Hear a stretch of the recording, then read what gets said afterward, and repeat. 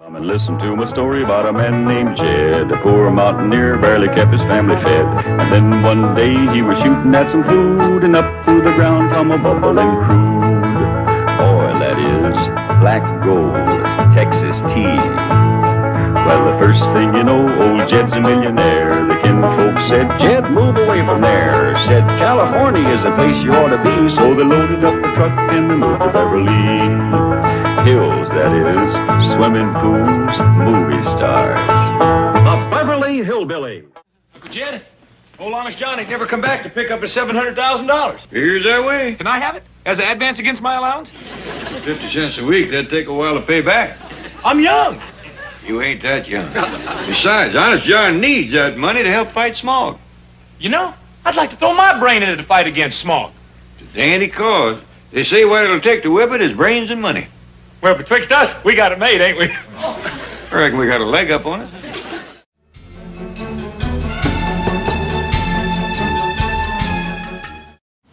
So I have a question for our students. How can they best reduce their carbon footprint in their everyday lives? Because I don't know if you understand, but you know regular cars, they put pollution into the air, which we breathe into our lungs and makes us sick. And he's invented a car that is electric, so it doesn't need gasoline, and that's like the future of our planet, and that's huge, you know. So how can our students be aware of their environment and decrease their carbon footprint on a regular basis? Sure. Well, you know, I guess that your carbon footprint is not huge. So, unless you're driving like a big car, big gasoline car or something, but certainly vehicles are a huge source of carbon. Electricity is still a significant source of carbon. That's why we need to have sustainable electricity production as well as electric cars. So you know, to the degree that you can minimize your use of electricity, that would reduce your carbon footprint.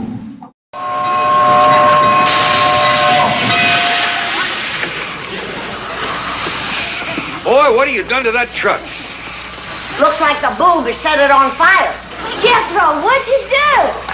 Done converted this rascal to steam. You are looking at the answer to air pollution by automobiles. The Jethro Bodine steam car. But I have done perfected a clean engine. I'm going back inside. Let's all do that before this clean engine chokes us to death.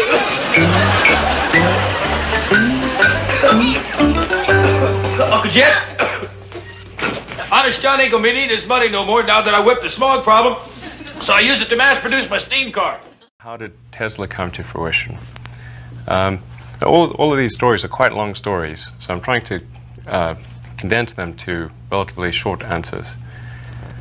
Well, as I mentioned earlier, I've had a long-standing interest in electric cars because I think that's the way to achieve sustainable transport. You know, that's the original reason I came out to California, was to try to develop energy storage mechanisms for electric vehicles.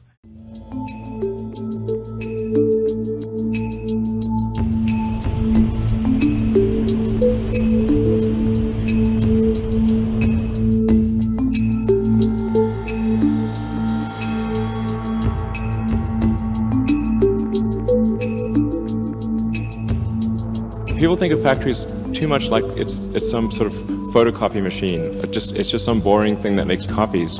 But actually, it's vastly more complicated than the product that it makes.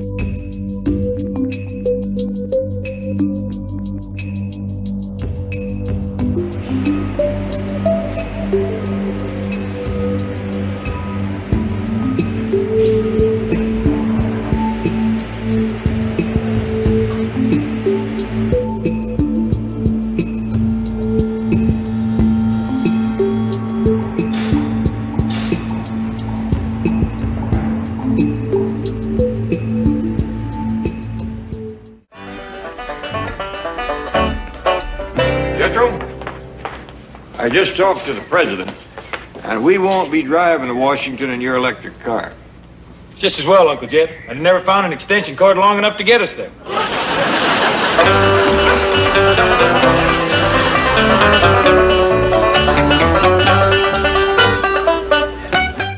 Investigation of child labor in African mining focuses this morning on the tens of thousands of kids growing up literally without a childhood. We showed you yesterday how the mineral cobalt is most often unearthed in the Democratic Republic of Congo, also known as DRC. Many top electronic and electric vehicle companies need cobalt to help power their products. We spoke with some of the companies that use cobalt in lithium-ion batteries. All acknowledged problems with the supply chain, but said they require suppliers to follow responsible sourcing guidelines. Apple is an industry leader in the fight for responsible sourcing, but it says walking away from the DRC, quote, would do nothing to improve conditions for the people or the environment. Deborah Pata followed one young boy home from a mine to understand the challenges he faces as his family's provider. She joins us from Johannesburg. Deborah, good morning. Good morning. An estimated 2/3 of these children are not in school. They face a complicated set of barriers, including a weak economy and a corrupt government, but above all, poverty. Ziki Swazi has never been to school. He has no idea how to read or write, but he is an expert in washing cobalt. He is one of an estimated 40,000 children in the DRC getting paid a pittance to produce cobalt. Every evening, this 11-year-old returns home with $1 or $2 to provide for his family. I have to go and work there, he told us, because my grandma has a bad leg and she can't. So you make the money for the family? There is no one to look after her, he said. I am the one who helps. It's a common story in the DRC.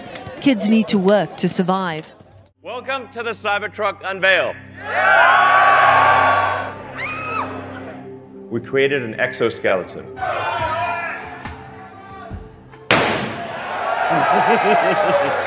Nice. Now hit the Cybertruck.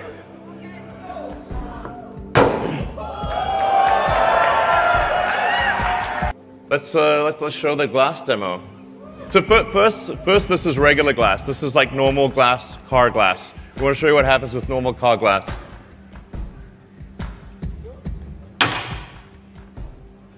Now I'll show you Tesla Armor glass. Yeah. Yeah, so still doing it, I guess. Franz, could you try to break this glass, please?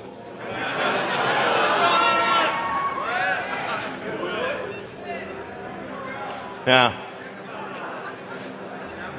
Sure? Yeah. Oh my fucking god. Well, maybe that was a little too hard. Should we try on the beer? Sorry? Okay. It didn't go through. So that's a plus side. Let's try the right. Try that one, really? Okay. Yeah. Sure. Oh, man. It didn't go through. All right. Not bad. All right. Thank you. Here you are, Mr. What's your name? Stanley Dwowski. Polish, eh? What a coincidence. Rudy Polanski, how are you? Hey, I like that watch, Stan. Great shoes. Love them. Thanks. So, Stan, you want to buy this Buick Centurion, huh? Good choice. Smart man, you got good taste. I'll tell you something a lot of people don't have these days. Nice to see somebody finally walk on this lot who knows a good car when he sees one, I'll tell you. So, we read it up? Yeah, well, actually, I was just looking.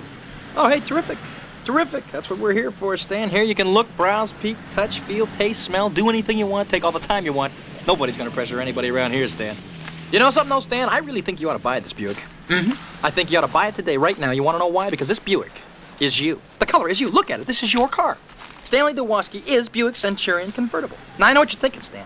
You're thinking, can I afford to buy a car like this? Huh? Am I right? Seriously, Stan, you can't afford not to buy a car like this, and I'm going to make it easy on you. When you add this whole thing up, taking into account inflation rate, insurance savings, gas savings, ease, and comfort, you're going to come out $10,000 ahead after making this deal. Well, the prestige alone of owning a Buick Centurion convertible can't be measured in terms of dollars and cents. Am I right? You're going to love it, Stan. Trust me. Ah, shit. There goes a perfectly good bumper sticker. Another thing that you are talking about is you sincerely think that we should go to Mars, like that men and women should go to Mars. Yeah. Why do we want to go to Mars? It's uninhabitable.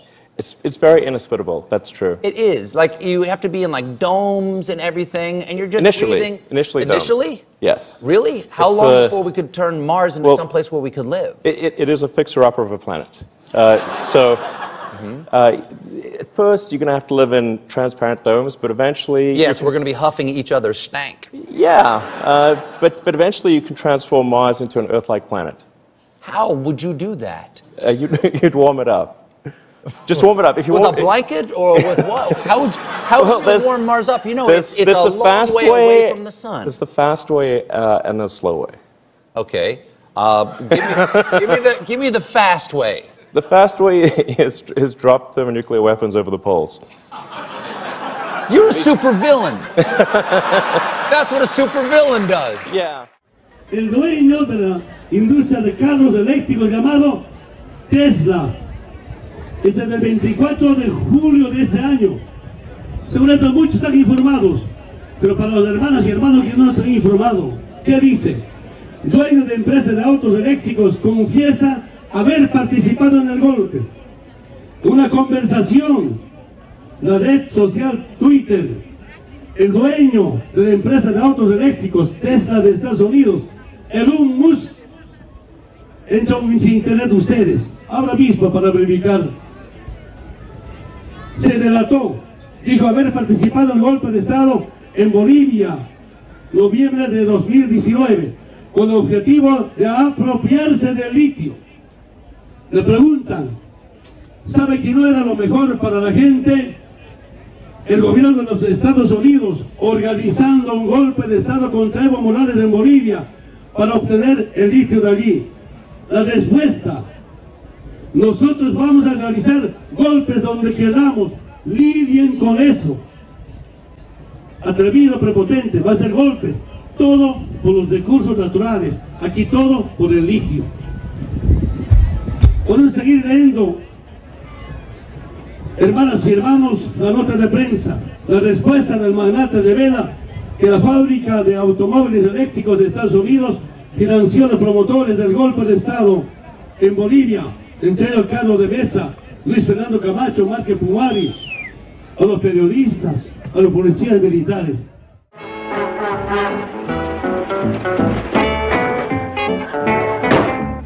Dog, my publicity getter's here.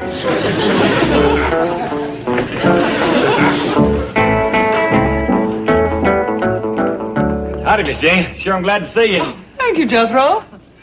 I stopped off at the television station to show them my stuff, and they treated me like I was some kind of a nut.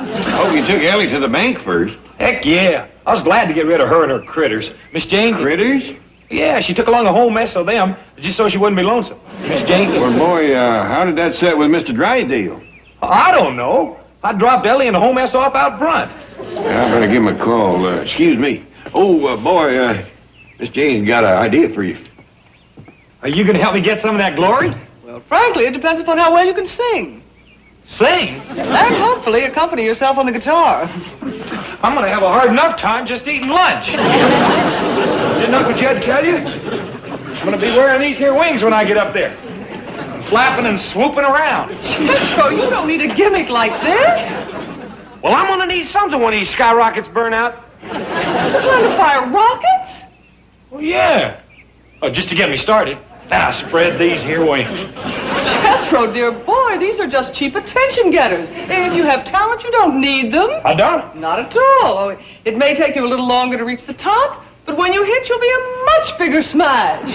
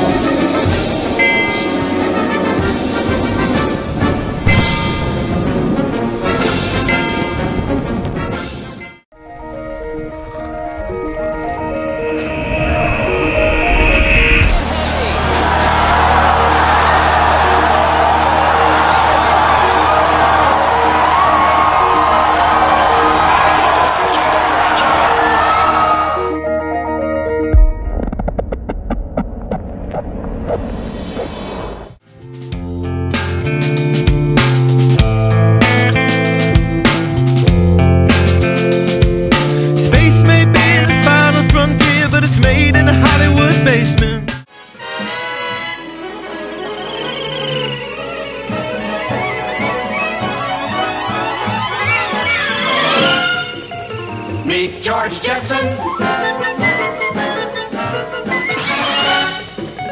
His boy Elroy. Daughter Judy. Jane, his wife.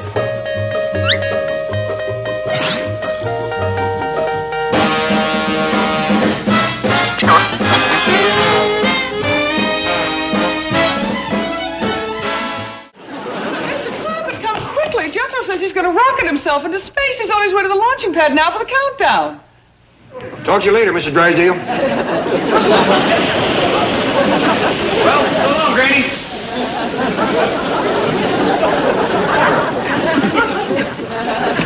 T-minus 10 seconds and count. What are you doing on my table? 8, 7, 6, 5, 4, 3, 2, 1, 0. Blast off!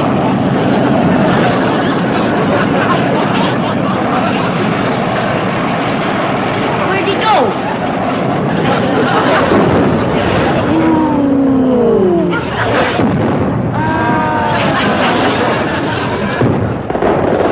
Ain't that pretty? I wish it was night. I think the boy's headed back, Granny. Yeah, he'll be here in plenty of time for supper.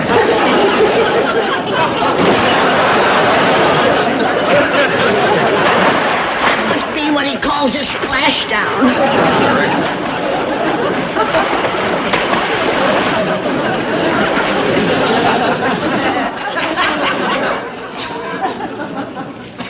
How you feel, boy? Miserable! That just ruined my lunch! Now it's time to say goodbye to Jed and all his kin. They would like to thank you folks for kindly dropping in. You're all invited back next week to this locality to have a heaping helping of their hospitality. Hillbilly, that is. Set a spell. Take your shoes off. Y'all come back now. Here. This has been a FilmWays presentation.